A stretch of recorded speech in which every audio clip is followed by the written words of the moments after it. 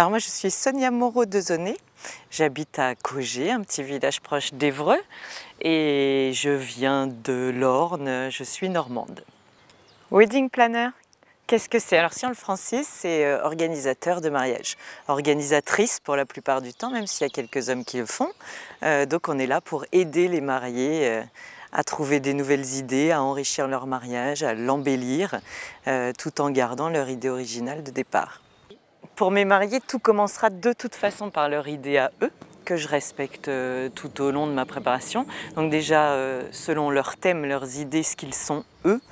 Ensuite, moi, je suis là pour l'embellir, le rendre encore mieux, plus spectaculaire peut-être pour certains invités, peut-être donner plus d'ambiance, plus d'émotion. Je suis là pour les plus, moi.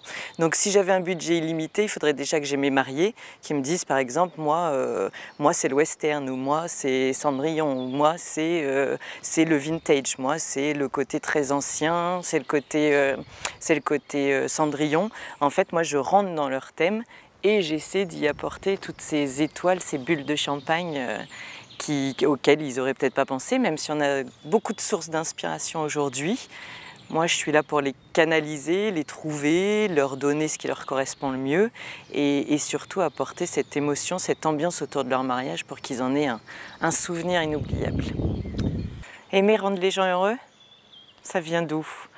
Je dirais que c'est en moi. Après, est-ce que ça c'est... J'adore faire plaisir, j'adore faire des surprises à mes amis, à ma famille, à mes enfants. C'est ce qui me rend heureux. C'est vraiment le plaisir de faire plaisir. C'est comme ça.